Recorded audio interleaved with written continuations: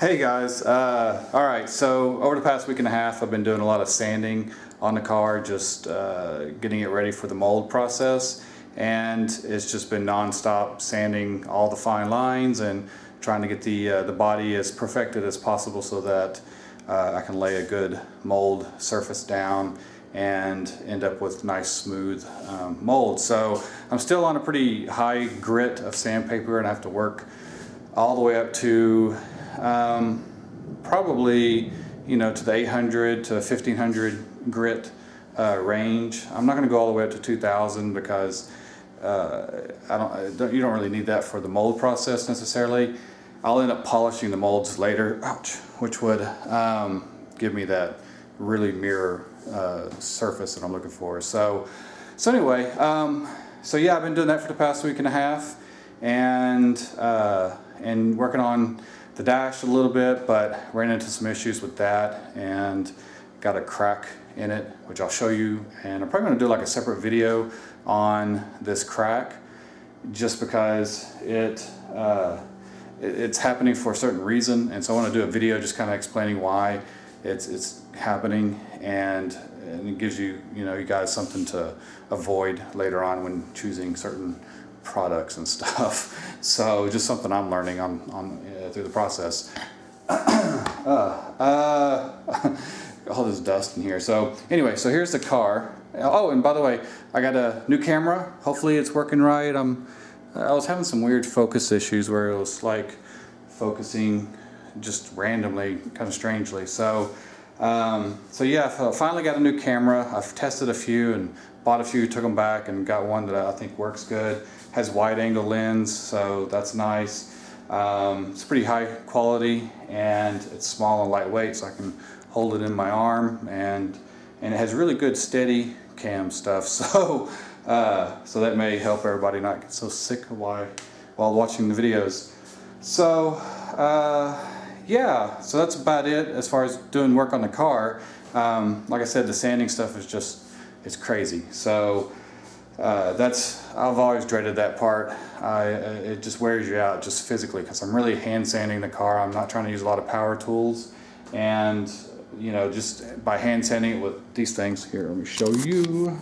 Flip around. Okay, so yeah, so I'm using this, which is kind of a flexible sander, and then I have some hard flat sanders that I'm using also, and then I have this, which is just an orbital electric sander that's connected to a shop vac so that it doesn't produce too much dust.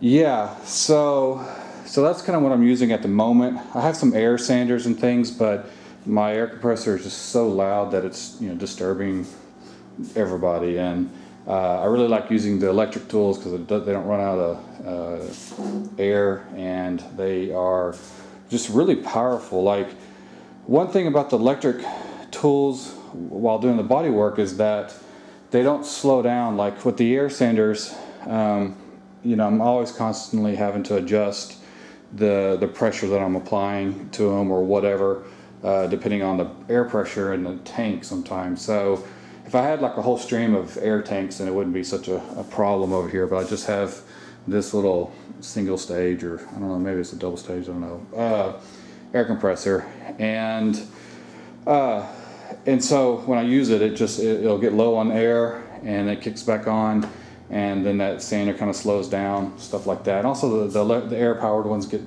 gummy and things like that, and you have to re-oil them and all that, and it splatters on your work. And I don't know, I just like electric. I like to find an electric like straight line sander. I don't know, like here, let me show you. It's in here. I don't know where it's at. It's in my, Lord, I hope do I have it. Where is that thing? Oh, okay, here we go. So I have these are air powered sanders, and they're just, they're not like super high quality or anything, but they're just on the cheaper side. This one's pretty good, but if they had an electric version of one of these, I'd be in heaven. It would save so much time. So if anybody knows of an electric version, I don't care if it's like $500 or something, I'll probably get it. So anyway, so yeah, I got a new camera. I've been doing a lot of work on the car, sanding the lines. It's all dusty right now, and working this back section and the little you know, peak area in the back, and this center section. I'm also doing a lot of work on the snorkel holes or air vent holes on the hood. And what I'm doing here is I'm trying to get them prepped and ready so that I can mold and do like a partial mold of the air vents. And I have to fill in these holes and create like a covered spot here so that when I lay fiberglass in, it doesn't stick out. So it'll just help pull the mold off that. So essentially I'm going to make just a temporary partial mold of just these scoops, and then I'll have that for later use so I can reproduce the scoops real easily. And then what I'll do is I'll come back and just fiberglass right over top of everything and close this all up so that I can easily pull the hood out of the main mold when I get it all made. So anyway, hope that makes sense. Covered it in other videos, so go watch the other the other videos.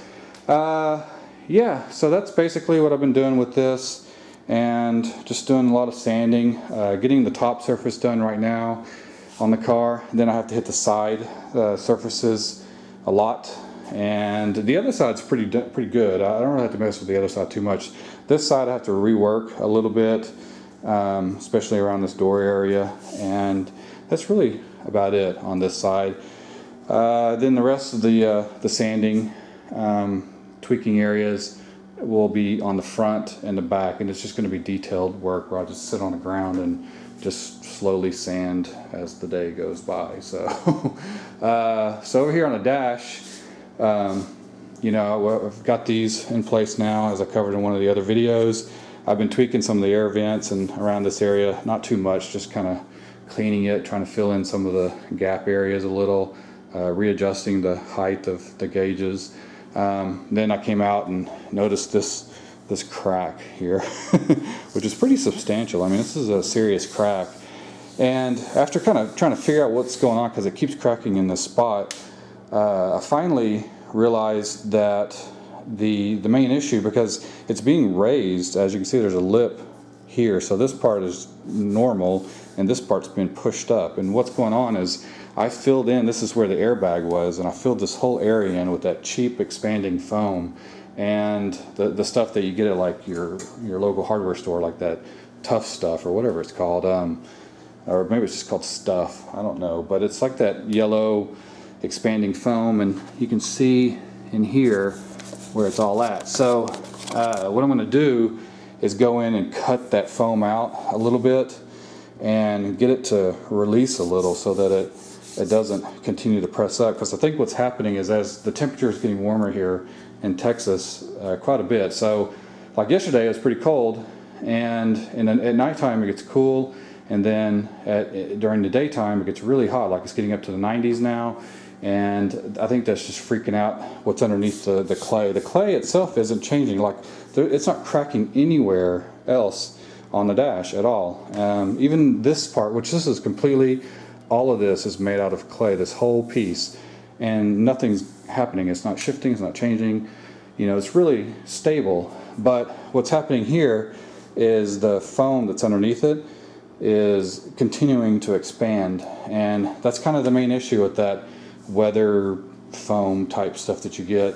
Is I think it's just always, you know, made to continue to expand or change with the weather conditions. Maybe that's how it seals around windows, because that's really what it's for. It's more of a sealant for your home, sealing in you know, places that you have air leaks in your house, stuff like that. So I'm gonna have to come back through, kind of weld this area in and fix these cracks, relieve this area underneath from the foam, and get that to settle back down, because I can't have it doing that, especially when I do a mold of this, because that's what I'm worried about.